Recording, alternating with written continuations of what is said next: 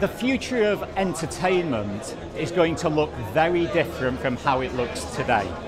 It's going to be a complete blurring of the physical world and the digital world into one experience that includes you, the surrounding, and everybody around you. And here we're showing the future happening today with the world-leading company in this space, Niantic, on the world-leading device maker, Samsung, with their new S10 phone running on the Deutsche Telekom network.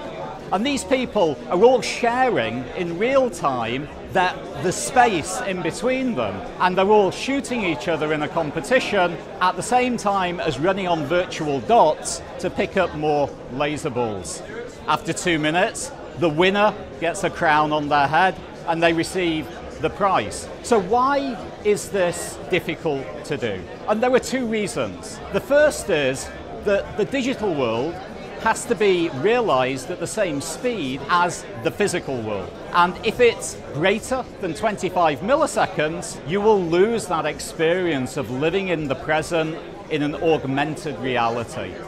The second challenge is that once you get beyond 4, 6 players, the experience doesn't scale.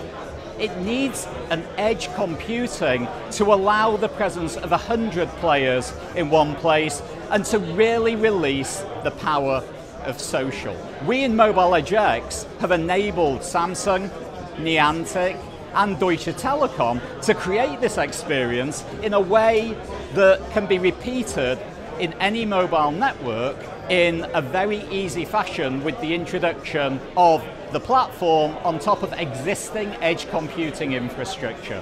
What we would love to do is to bring you this future production to a network near you as soon as possible. Please reach out, please ask more questions, and please think about taking part in the future game experience.